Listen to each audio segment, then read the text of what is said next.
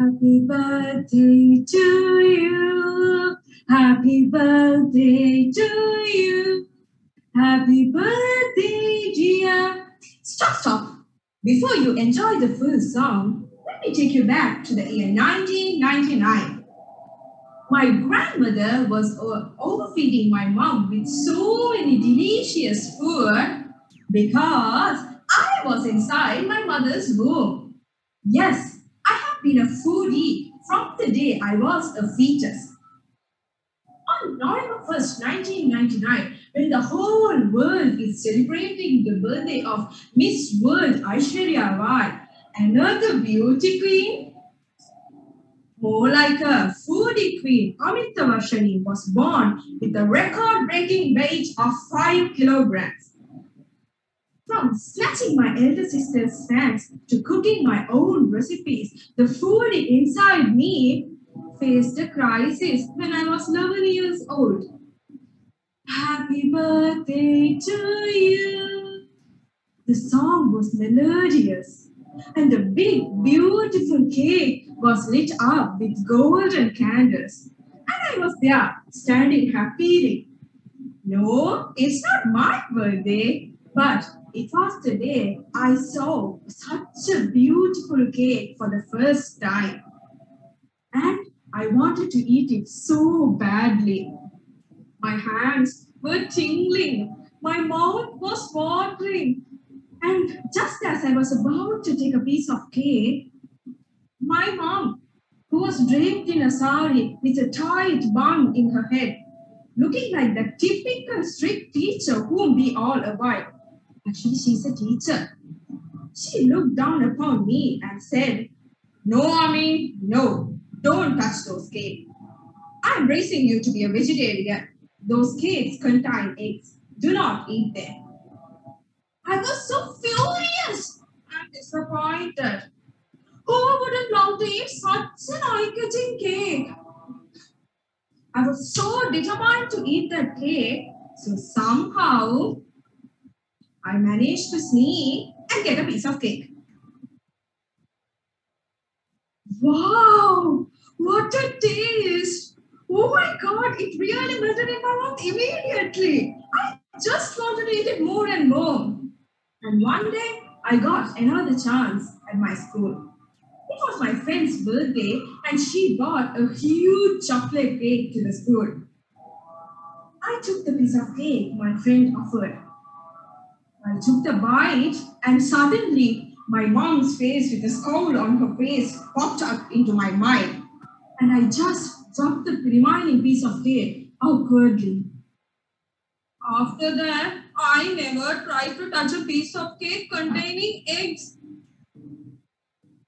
Years passed by, and finally, the food inside me won the battle. If I can't eat cakes with eggs in them, I can eat cakes without eggs. But it was not the same. It was not spongy or moist enough as the normal ones. I was so disappointed. With a heavy heart, I was just scrolling through food blogs when I came across the saying, "There is nothing in cooking that you cannot create." Yes, I have to start working on my own eggless cakes. Uh-oh, but we don't have an oven in our home.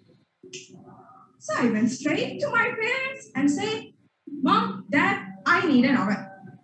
My parents, who were relaxing on couch, looked at me like, "What got into this girl?"